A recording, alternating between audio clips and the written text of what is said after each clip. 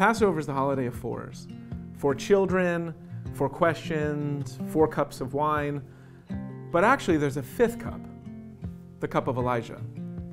Elijah's cup is the cup that we pour and we set on our table, inviting the prophet Elijah to come join our celebration. What does that cup mean? What does it represent? Who is Elijah?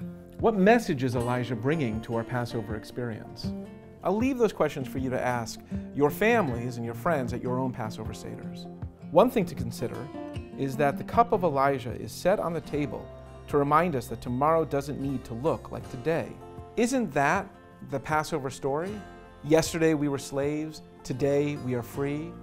We have all these rituals around our Passover table that we do differently on this night than on any other night. In some ways, challenging us to create a future that's different than our past. For me, that is what this cup means. The problem is that we pour the cup and we invite someone else in to drink it, metaphorically symbolizing that we place our future out there and expect someone else to make it different.